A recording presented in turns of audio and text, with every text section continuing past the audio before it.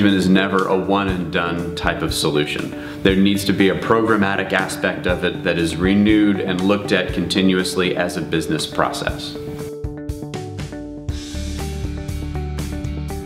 One of the biggest challenges with energy management is all around data.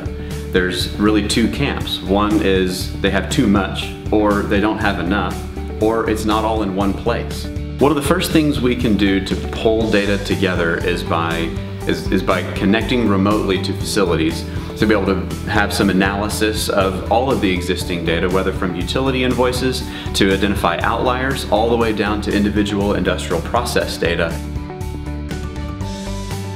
Remote monitoring services, including our analytics as well as our experts that provide some of that analysis as well, can really help the local facility staff transition from a reactive maintenance perspective to a proactive maintenance perspective. This can help to extend equipment life, it can help to increase the productivity of the folks on site, and oftentimes it can really help prevent downtime and loss of revenue from sites going down.